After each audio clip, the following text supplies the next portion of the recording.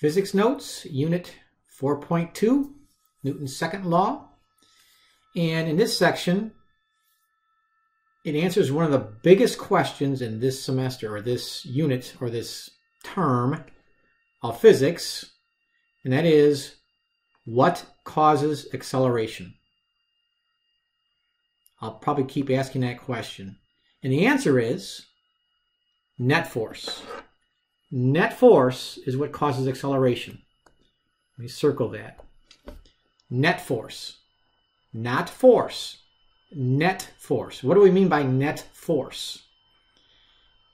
Well, for example, I'm sitting in a chair right now.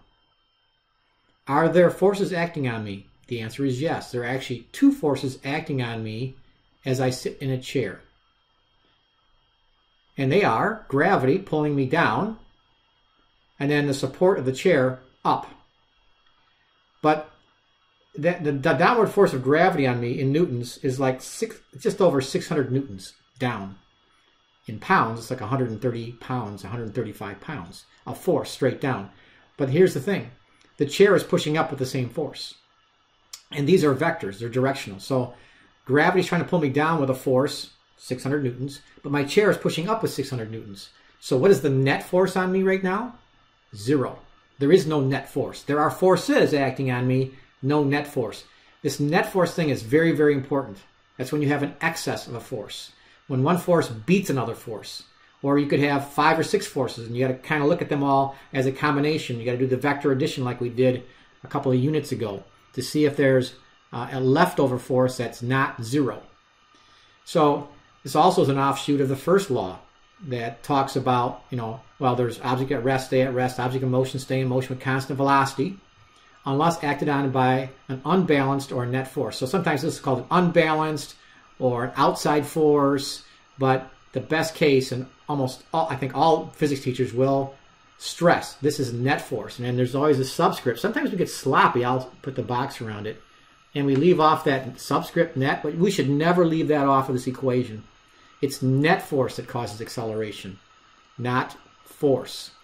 And the other kind of little review thing here is there's really only 2 types of motion we're studying in this term. And we've already done that in units 2 and 3. And that is either we have constant velocity where there's no acceleration. That's really Newton's first law. There's no net force. Or we have acceleration. In the cases where we have acceleration, there's a net force. The net force and the acceleration are always in the same direction. Where there's acceleration, there's net force. Where there's net force, there's acceleration. If there's no net force, there's no acceleration. There's what you say, either they're at rest or there's constant velocity. Because those are the 2 cases to be not accelerating. If you're just at rest, obviously you're not accelerating. If you're at constant velocity, though, okay, you are not accelerating. Either one of those, there's 0 net force. Anyway, then, we've basically had these concepts already. We've had force. In this case, we have net force. But the standard units are newtons, capital N. Put that over here on the right, capital N. Standard units for mass are kilograms. So always convert to kilograms. And for acceleration, it's meters per second squared. So we usually put meters per second squared like this. But sometimes I'll put the meters per second, same thing.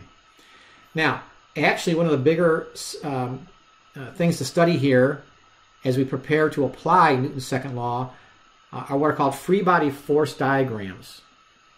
I'm going to spend more time on this, probably, I should say force, than the application. But we'll apply this law as well. Because the application, if you draw good diagrams, the application is pretty easy. So we need to practice the diagrams. Now I've summarized the rules for drawing these diagrams. I'm going to give you a bunch of examples here. So these are kind of the way I approach these, and most teachers approach it in some sort of fashion like this. Excuse me. You're going to draw a diagram, but you're going to draw a diagram of one object, free of all other objects. I'll give you a bunch of examples here. Like the first example is going to be a book sitting on a table. Well, we're really interested in the book, not the table. So we're only going to draw the book, not the table. If you start drawing 2 objects in a diagram, you confuse things. We'll do that in a minute. Keep the diagram's as simple as possible. That's actually under number 3 here. Let me just go to number 2. So we're going to draw vector force arrows. And they're vectors, so the direction is going to be very important. And how big you draw them, we're going to try to draw them to the correct size. We'll see that in a minute. So number 3 then is we're going to keep our diagrams as simple as possible. A lot of times I'll just draw a dot or a circle or a box for my object. If it's a car, you don't need to draw a car, just draw a box. If it's a person, you could just draw a dot or a box, a square. The actual object doesn't really matter that much. Keep it as simple as possible. But with simple objects, I usually draw, like a ball, I draw a round thing for a ball. For a person, sometimes I draw a stick person. But if you have to draw an airplane or a helicopter or an elephant or something like that, some people like drawing fancy diagrams, but sometimes that's a distraction as well, because it's not the quality of the actual picture of the item that's important. It's the most important thing about the diagram is your arrows, your vector arrows, and how you direct them, as I'll show you. Part 3C here, I'll put a tail on the arrow at the center of mass of the object. I'll practice that. And that's not a hard and fast rule, especially when we get to torque problems. We have to make an adjustment. That's going to be later in the semester or in the term. And but I'll try to do it this way, but you don't have to do it that way. The most important thing is having your arrows pointing in the right direction. Now, forces basically come in 2 variations, so to speak. There are invisible forces that you're going to still draw with an arrow, and gravity is like an invisible thing. And what I mean by that is, and I probably could have called it a non-contact force. I've already mentioned that, I think, in the previous notes. So, for example, I don't need to be touching the Earth to realize that gravity pulls down on me. If I jump up in the air, gravity still pulls down on me. It's an invisible force. I don't have to be contact. I don't have to be touching the Earth for it to be active. All right, as opposed to double I down here, visible forces. Okay, when 2 things are touching each other, they're exerting a force on each other. If I'm throwing a baseball, I'm exerting a force on the baseball while I'm touching the baseball. If a book is sitting on a table, the book is exerting a force on the table, and the table is exerting a force on the book, which is what we're more interested in here, as I will draw for you. So here, let me practice these. They're really more than guidelines. These are good rules, so to speak, and sometimes we bend them a little bit, but not much. For example here, number 1. So I have a book sitting at rest on a table. I want to draw the free body force diagram. As I mentioned before, I don't care about the table. The main object here is the book. We could draw a free body force diagram for the table as well, but right now I'm just going to focus on the book. So I have a book. From a side view, it looks like a rectangle. I could label that the book, but I won't. A lot of times what I'll do is I'll put a dot in the center, like the center of mass. I'm not sure why it's doing this right now. All right, so I have the center of mass of the book. All right, so a book sits on a table. Well, this is going to be in like 99.9% of your diagrams. Well, on any diagram that takes place or situation that takes place on Earth, you're always going to have a down arrow, which is the force of gravity. The only time you don't have that is when you're outer space. But if you're even on a different planet, you're going to have the downward force of gravity. It's always downward. So I sometimes would take a shortcut, but for the most part, I always put F sub G, F sub gravity. I spell it out. Sometimes I just put F sub G. Force of gravity. Force of gravity is straight down. So I like to put subscripts on all my forces. I label them. Sometimes, like I say, we take a shortcut on this. Force of gravity is sometimes, well, a lot of times it's called the weight, little w. We calculated that in the previous notes. We'll be doing those calculations here in a little bit. So as a book sits on a table, gravity is pulling on all parts of the book, but it's pulling down. The main thing is gravity pulls down. So we just kind of generalize and say gravity pulls down on the center of the book. It's pulling down on all parts, but just apply that force straight down. We do that every time. Also then, if the book is sitting on a table, the table's holding it up all over under the book. Well, once again, the easiest thing to do is consolidate that entire force. The table pushes up, or pushes up. I'm going to call that force of table. Later on, we're gonna give that a generic name called the normal force, where the word normal means perpendicular to a surface.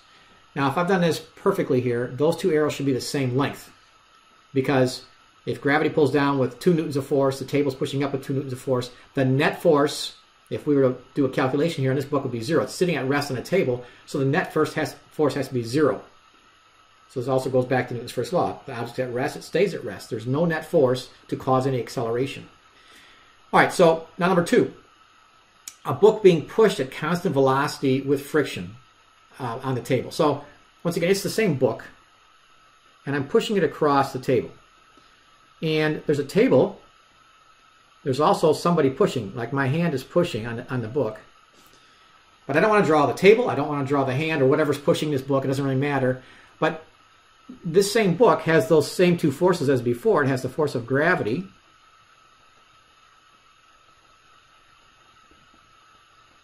And it has the table pushing up.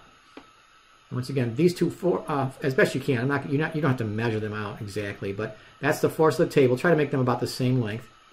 And once again, try to label these. Well, I require that you label them on the test, on the homework. Label these forces. Now, once again, those two are equal to each other. In the first case, I said 2 newtons, net force there is 0. But now you're pushing, and it doesn't say which way you're pushing this book. Let's just say we're pushing it to the right. All right? The book is moving to the right. Really wouldn't matter. But if it's moving to the right, that means I'm pushing. Let's call it the force of push. Now, the force of push might be bigger than gravity, less than gravity. I don't know, but I just drew a kind of a sort of a random length there. Force of push. So I'm pushing the book to the right with my hand. I don't want to draw the hand, all right? But that represents something pushing the book to the right. Now, we really haven't talked about friction a whole lot yet, and it really is going to come up in the next page of notes more specifically. But one generalization, I think you can get this pretty easily, is that friction always works against you. It works against the motion. So if I'm pushing to the right, friction works against me because the book is rubbing on a table. We're all familiar with friction. It wants to slow the book down. It's trying to stop the book. I'm trying to make, or whoever's trying to push the book is trying to make it go to the right, trying to make it accelerate to the right even. But the book is not accelerating to the right. It's moving with constant velocity because friction works against us. So in specific here, but in general, friction works against you. This is the force of friction. And that would be, if I drew these exactly proportional, it would be the same size as your push. Let's say I'm pushing with 3 newtons of force, trying to make the book speed up, trying to make it accelerate. Well, if friction's working against me with 3 newtons of force, right, the book is going to just keep moving at that speed. All right. Kind of one disclaimer. We'll come back to this once again with friction, more specific friction examples. But it would take, you need to have a force bigger than friction to get the book going. But once you have a book sliding, once you have something sliding, all you have to do is match the friction, because if you beat friction, you speed it up. If friction beats you, in other words, it's a bigger force than your push, then the book slows down. But if you are pushing something and equaling the frictional force that's working against the motion, then it will stay at that constant velocity. If I let go of the push right now, that frictional force would be the net force that would slow this book down. Or if I pushed harder and made my force bigger than friction, it would speed up. Then I would have a net force to the right. We'll do some examples in a couple minutes here. All right, so a ball falling straight down. So you have a ball in the air, no air resistance. So we're going to start out, that's free fall. So with balls, I usually just draw a circle. Sometimes I draw like this, like those are the seams of a baseball. You don't need to do that. You could even just make these dots. All of these, even the ones I just did with the book, you could just make those dots on a piece of paper. You don't even need to draw the rectangle if you want to keep it simple. So a ball is falling in the air, all right? So like all of these, okay, there is a force straight down. I don't know how much this ball weighs. Doesn't really matter. I don't have any numbers yet. But like I say, if you're on Earth, you can always start your diagrams with that arrow. Don't get that one wrong. Just it's always force of gravity pulling straight down. So I'm just going to label it force of gravity. Now, if a ball is falling in the air straight down, and there's no air resistance, nothing else is touching the ball, that's the only force. That is the net force. So sometimes you have multiple forces that you got to combine to get the net force, as you will see. When there's only one force, that is the net force. This ball here will accelerate because it has that force of gravity will not be 0, so it will accelerate down. In fact, it will accelerate down if there's no air resistance at a rate of 9.8 meters per second squared, no matter what its mass is. That's one of the rules of free fall. If there's no air resistance, all things will fall at that rate. All right, now, somebody throws a ball horizontally. Now, here's a couple things that we have to kind of focus on when we do these problems.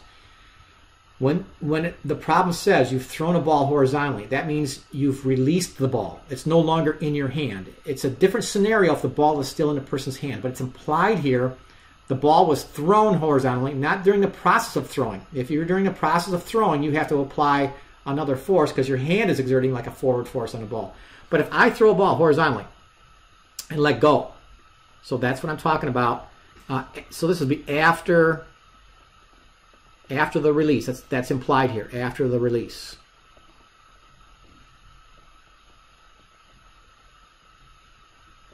After the release of the ball. The ball is moving sideways and actually will curve to the ground, but that doesn't matter quite yet, like a projectile, which we already studied. We're not really studying, though, the two components right now. We're looking at his free body diagrams, but we will put this all together eventually with projectile motion. But after you release a ball, right now we're looking at forces, not what the velocity is, not what the displacement is, not even calculating the acceleration right now. We're just looking at the free body force diagram. What are the forces acting on the ball? Well, once again, like the other three, okay, this ball has a force of gravity straight down.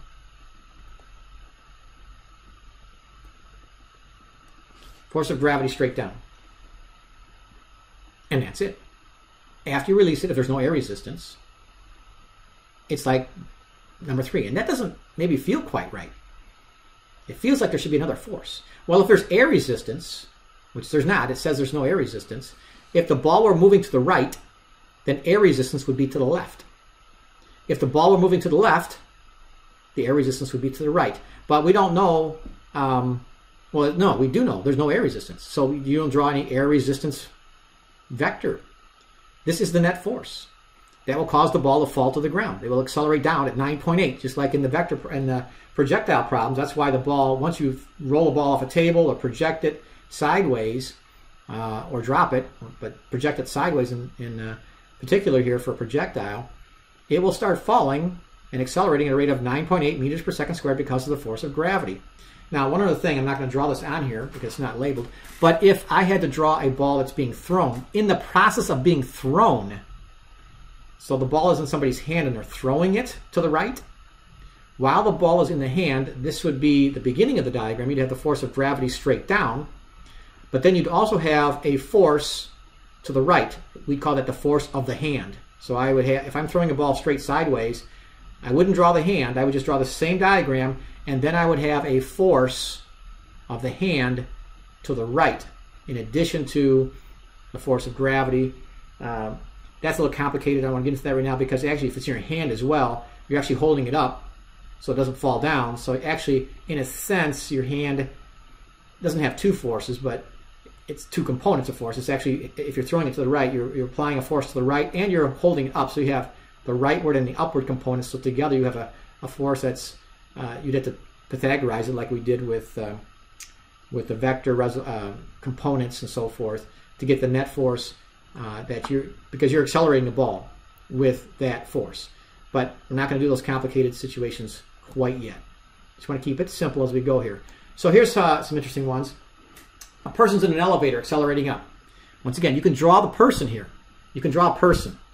I'm not going to draw a person. I'm just going to draw a box, a square. That's the person. All right? Keep it simple. You could draw a dot. All right? I'm going to look at the dot in the center. So this is the person.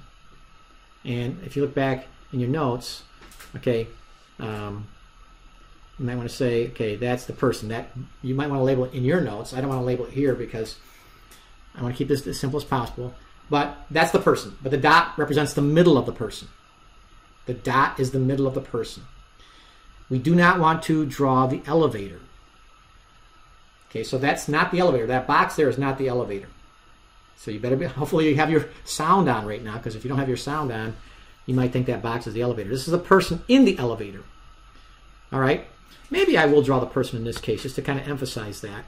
But usually I would just draw a box. Okay, so here's the person. All right, so I'm going to use different colors now. All right, so you have the middle of the person. So I'm going to make this blue dot be the middle of the person. Okay, so the person's standing in the elevator. Just like the other four, there's a force of gravity straight down. Force of gravity.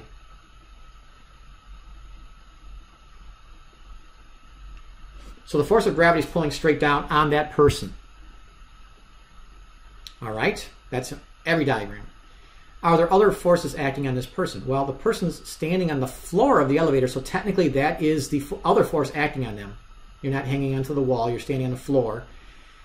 And what does the floor do for you? Well, it pushes up on you, just like sitting in a chair pushes up on you. So there's going to be, now, the thing here is it says this person is accelerating upward in this elevator. That means that this upward force, and I'm going to purposely draw it longer, the force of the floor is bigger than the force of gravity. So hopefully you see that I've drawn it a little bit bigger. Force of the floor of the elevator is pushing up on you, and that force is bigger. So there's a net force up. That's why you're accelerating up. And when you're in an elevator in that situation, you kind of feel heavy. Your weight doesn't change, but you feel heavier. If you were standing on a bathroom scale there, your bathroom scale would kind of give you a reading that's higher than what your normal weight is. So that's the force of the floor. Once again, sometimes we call that the normal force. That's the force perpendicular to the floor, or perpendicular to the surface you're standing on. So, but I like to just label it specifically, that's the floor pushing up on you. Now, what if the person's in the elevator and accelerating down? Okay, let me go back to red. So I'll draw the person again. All right. So if you're in the elevator, now it's accelerating down. How is that going to look any different than number 5? So I draw a dot here. All right, well, the force of gravity is still down, still whatever that force is. If you're 600 newtons, it is force of gravity. You're accelerating down. But as you accelerate down, what are the forces acting? Well, you're still standing on the floor. You're not floating off the floor. But what happens here in this case is for the the elevator to accelerate down, the force of the floor is now less than it was before, because now force of gravity is bigger than the force of floor.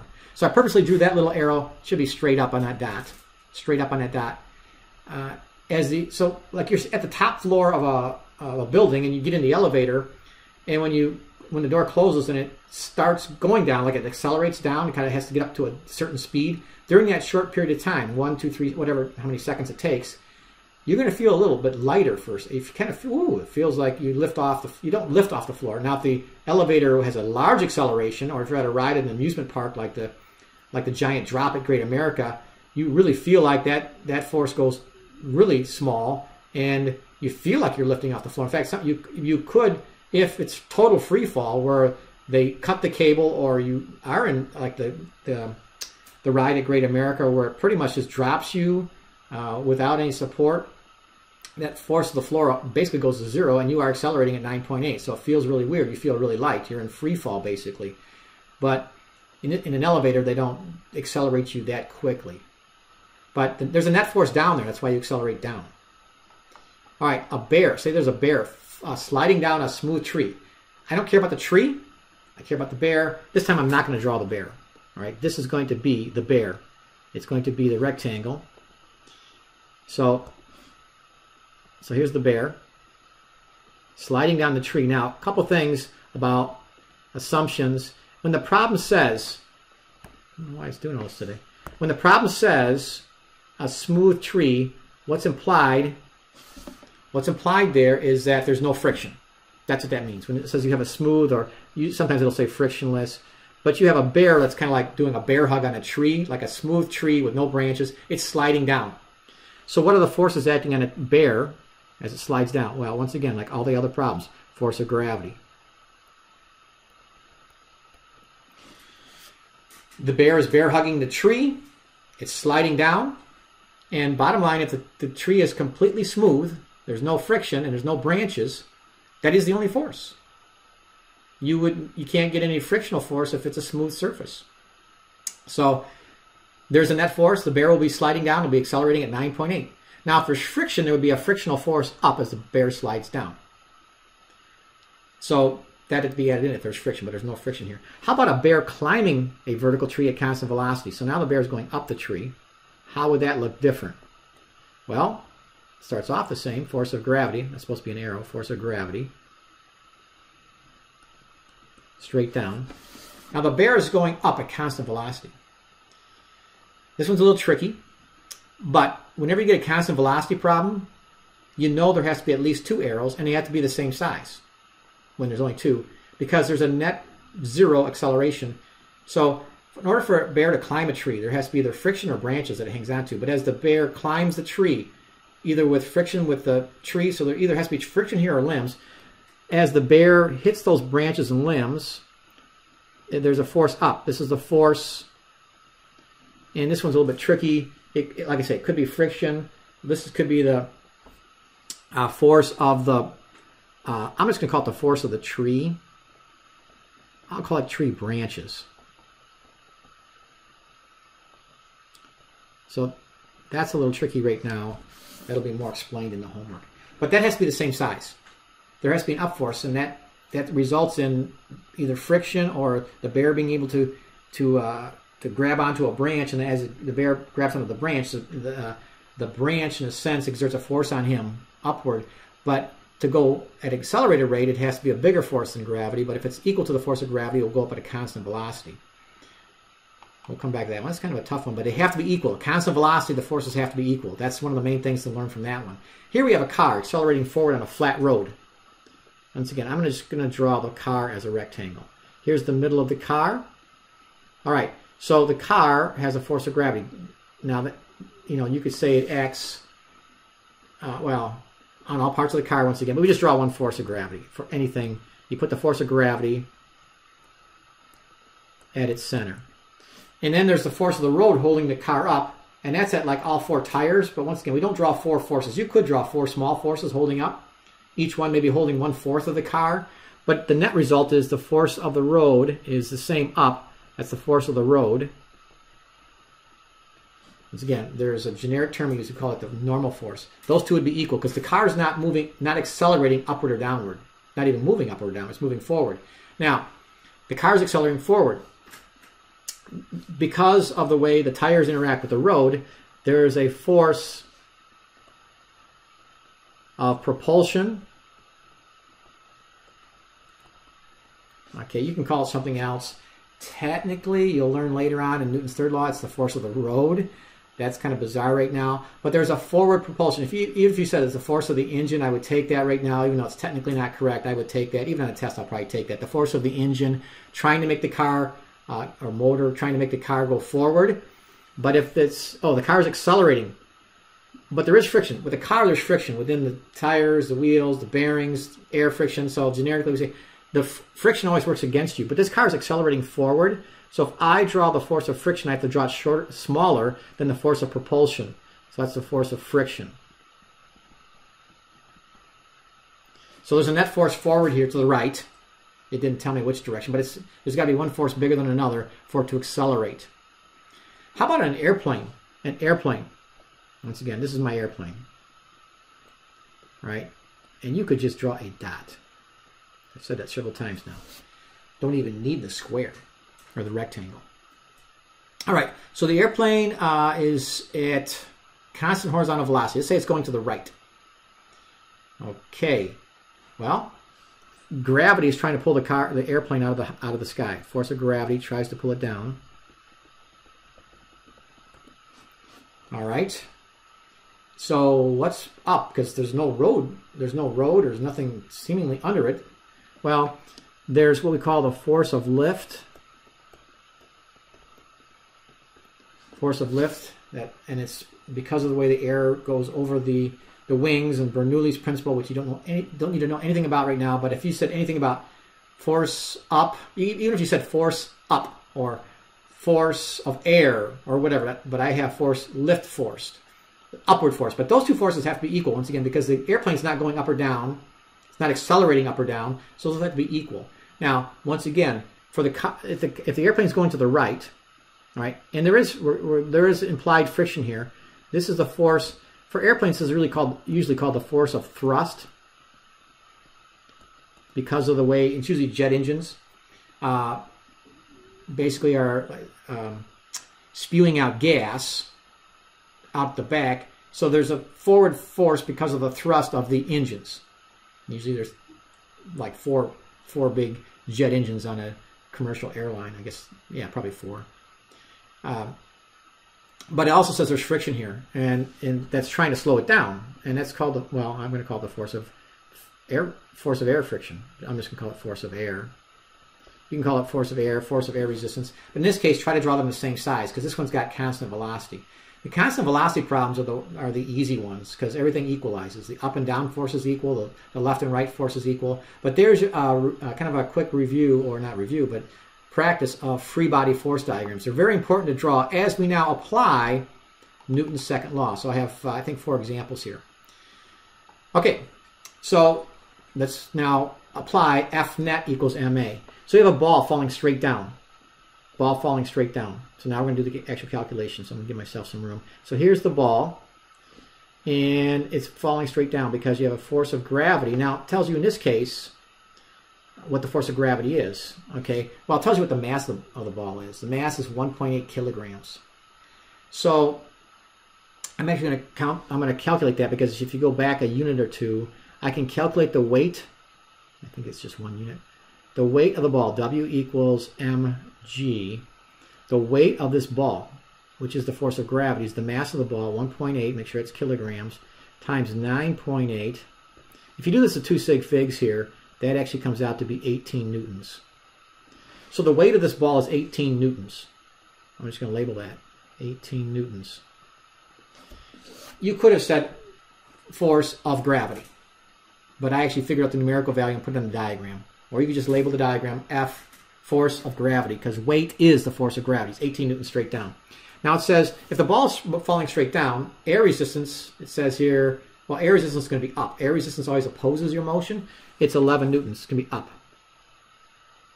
I'm purposely drawing that shorter. So we can see in this problem, I hope, well, if the ball is falling down, those are the only 2 forces. It's falling down, air resistance is up. Those 2 are the forces. But now I'm just going to do F net equals ma. F net equals ma. Let me switch it up here. F net equals ma. I'll write it all out, but it's pretty straightforward. We can already see that F net is 9, but it's going to be 18. And my rule is this, when you get confused. If they're opposed to each other, I always take the big one minus the small one. In other words, 18 is down, 11 is up. Take the big one, which is 18 minus 11 equals the mass, 1.8 times A. And you do the math here. You're going to get 9 equals 1.8A. I'm out of space here, but you could write that down. You don't have to write that down. But if you write that down, it's going to be 9 equals 1.8A. And you're going to get A, the acceleration equals 5 meters per second squared. I would let you put 5.0. Technically, it's going to be 1 sig fig because when you take 18 minus 11, you get 9, which is a 1 sig fig number. But I would allow you to put 5.0 meters per second squared here for the answer. So that's the acceleration, and the direction is down. I would even let you put that, you don't need to say down, that's in the diagram, but down, the acceleration is down. All right, how about a ball? Number 2. You have a ball that was thrown and it has been released. So once again, it's very important. You're not in the process of throwing this ball. The ball has been thrown, but now it's moving up.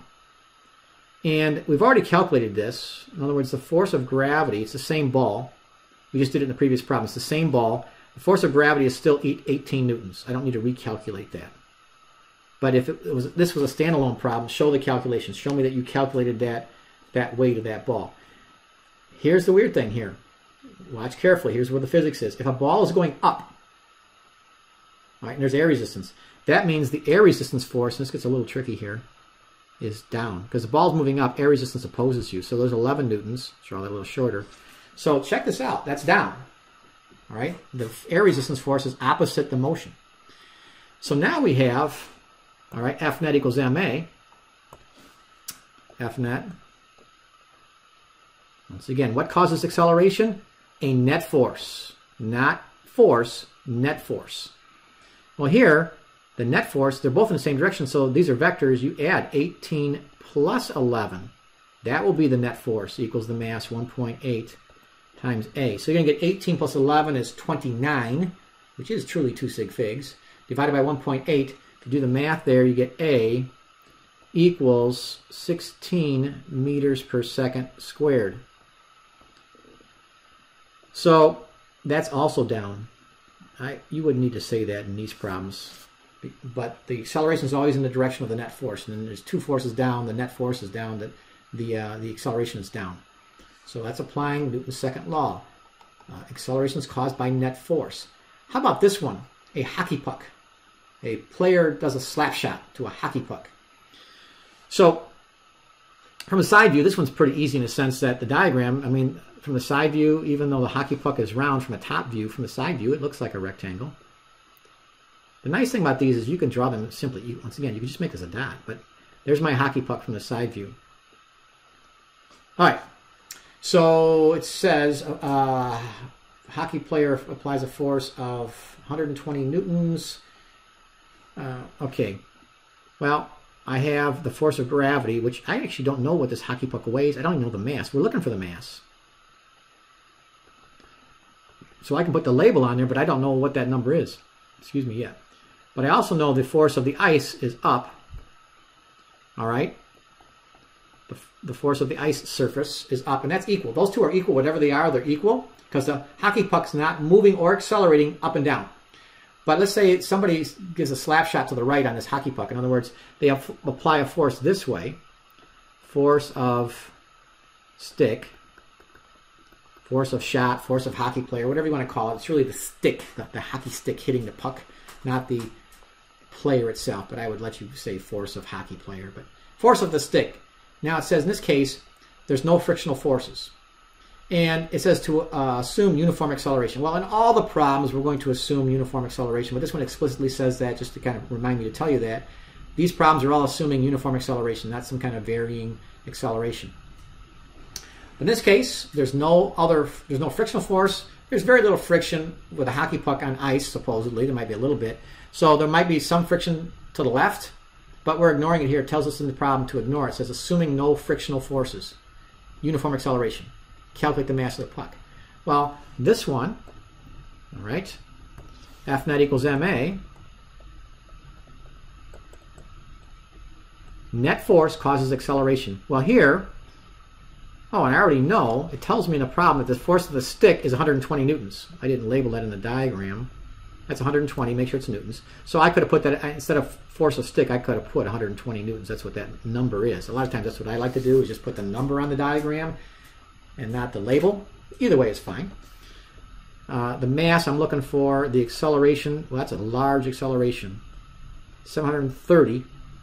It's correct units. Make sure, double check that. But if you do the math here, it comes out to be 0.16 kilograms, 2 sig figs, like 160 grams. And I purposely looked this up, and that actually is, I think, accurate for a hockey puck. It has about 160 grams of mass, 0.160 kilograms. But that's quite a shot there. It's not even a really, that's a pretty high-speed slap shot, but I think that they're capable of more high-speed, higher acceleration than that. That's a lot of force for that small puck. Okay, a car.